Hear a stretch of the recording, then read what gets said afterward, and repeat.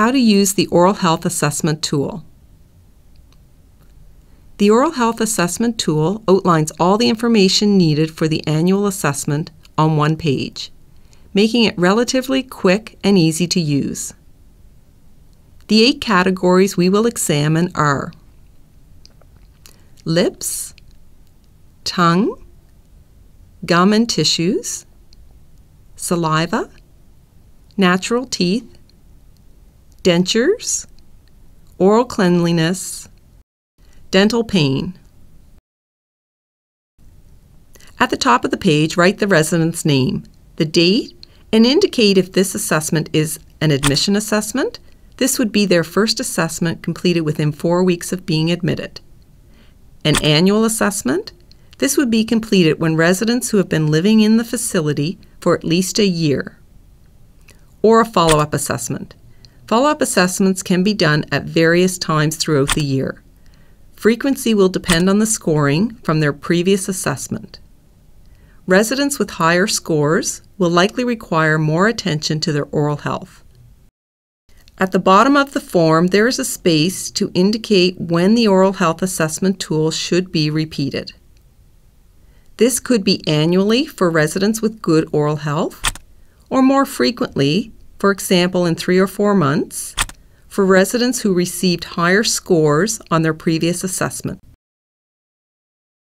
Ideally, the annual assessment will be completed to coincide with resident annual care conferences.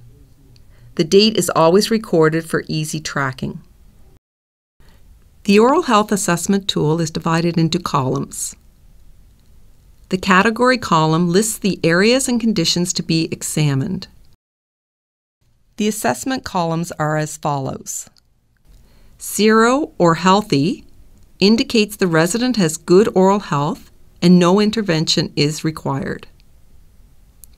1 or changes indicates that some changes are apparent and an intervention or referral will be required. 2 or unhealthy indicates that the oral cavity is unhealthy. Referral is required. Any section in these columns that is underlined or has a star indicates that a dental professional should be consulted to assess the issue.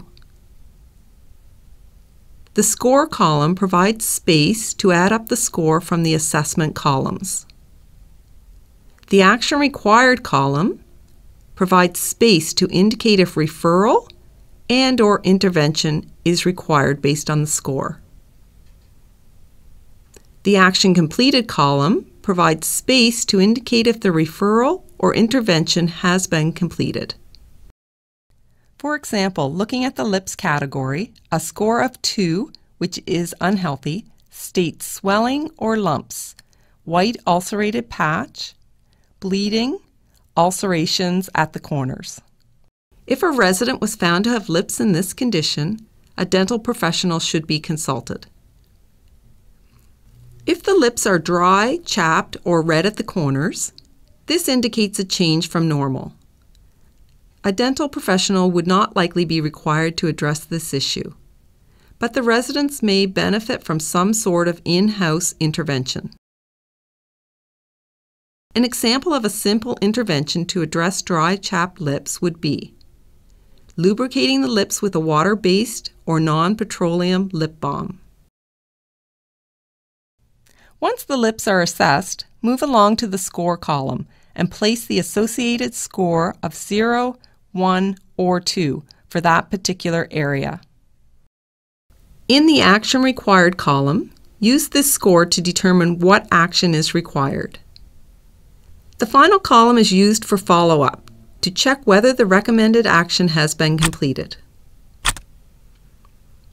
At the bottom of this column, write the name of the person who completed the assessment. This provides the care team with a contact should questions arise. This is also helpful if a referral is required for a particular resident. If possible, it is ideal to have the same person who completed the assessment follow up on any interventions or referrals that were recommended. This provides the most accurate assessment of change.